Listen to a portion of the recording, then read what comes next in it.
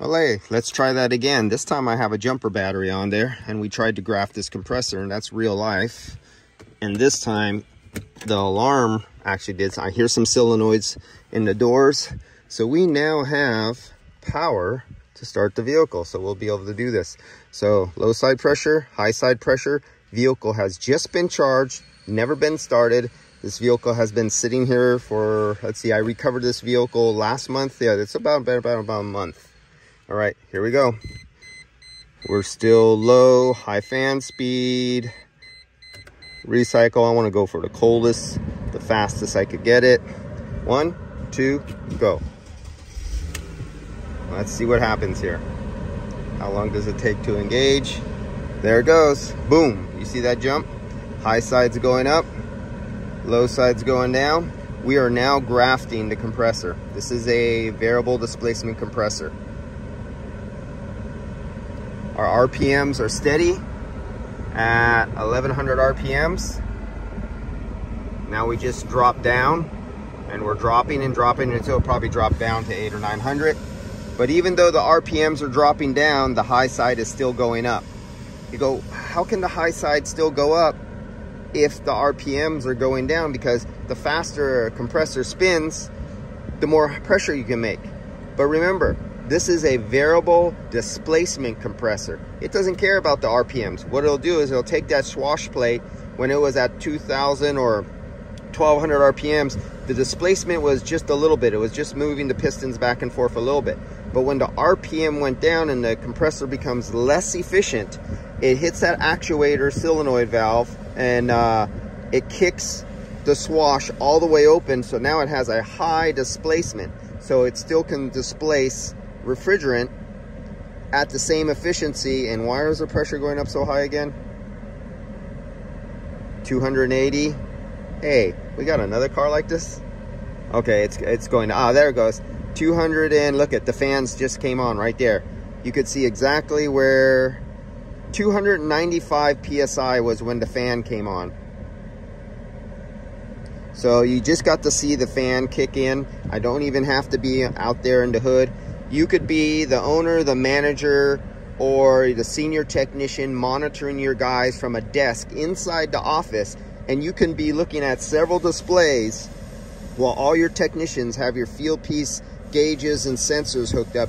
You can monitor all your young guys who are not interfering and look for their problems. You know, you have those guys, sometimes they lie a little bit about how cold they say it just so they can pump it out, and they can make that, they're going for that bonus or something like that, and they don't tell you the truth that there's a problem. Well, this could have been a problem, and they won't even mention it because that'll slow, they can't get another car because they're on a bonus program. And this is what bonus programs do sometimes. The truth kind of gets fudged a little bit. And how cold do they get? Or well, this is PSI. How low did the PSI? It's cruising around there about 24, 26, 26, 27. So right now, the compressor is holding right about there. Let's go look at temperatures. What's our temperature? Let's get up here. We're coming out 42 degrees out of the dash right there. And you can graph that for your customer. Start that graft. Take this recording, add it to your sales slip, your receipt, your invoice, whatever you want to call it, and prove and document on every vehicle how it came in, how it goes out, and you have live data streaming while the vehicle's in operation. Let's see where's our temperature at. We're at 41 degrees right now. Now let's watch what happens with this variable displacement compressor when I give it some RPMs. So let's go back. Let's go. Okay, here we go right here. I'm going to give it a little gas. So let's look at, there's our tach. Here's our pressures. Let's see if I can get that all in the background. No, maybe I can't. Maybe I can, maybe I can't. I'm going to try it. Nothing's turning out really good. I'm going to try to hold it about 1500 RPMs. So we all know standard displacement fixed piston displacement compressors. If I wind up the compressor, the high side's going to shoot up, the low side's going to shoot down because it's a fixed piston compressor, right? Well, let's find out. Okay, 1000, 1500. Yeah, right about there. Oh my God, it's broken. The compressor is not reacting. It's supposed to shoot up. Oh my God, look at your low side. It's staying steady as a rock. There we go. Zoom out. This is the difference between fixed piston compressors and variable displacement compressors. Do not try to charge by pressures. Do not try to charge by temperatures. Do not try to charge by duct dash temperature. Do not try to charge by beer can cold, because there's other things you don't know about that are taking place in a computer that is telling the compressor to do something a little funny.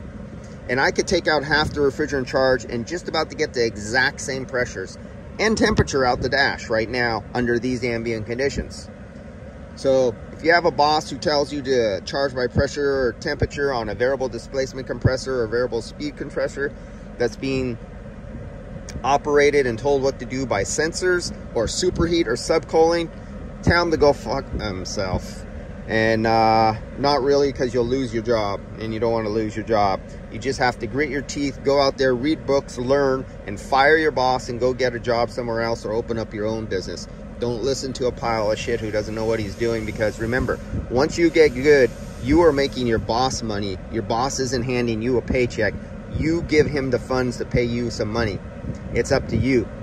And if you cannot make yourself better so you can at least educate your boss and make it so that both of you can make money together, you need to hightail it out there, start your own business, educate up, or go work for somebody better who will pay you better for the knowledge that you acquire. And make it on, and if you're working for a cheap ass boss, use him up, use his dollar, make your mistakes at his place. And since he's a cheap ass SOB, as soon as you get good, quit and go to somewhere better. And he'll always say, oh, my guys keep quitting. Yeah, because he's a sack of excrement that doesn't pay his guys worth of shit, and he ain't worth a sack of excrement, because he cannot get out there and train you as a young, inexperienced technician who needs guidance. If he cannot guide you and pick your level up, he need not be sitting behind that seat gathering money off of your hard earnings, your blood, sweat, and tears, so his ass can cut a little percentage back to you as a paycheck. Brain up, guys. Use your brains. Use that gray matter between your ears. Go back to school at night and stop being a wrench. That's just nothing. They call you grease monkeys, okay? Do you want to be a grease monkey? Educate yourself. All right, see you guys.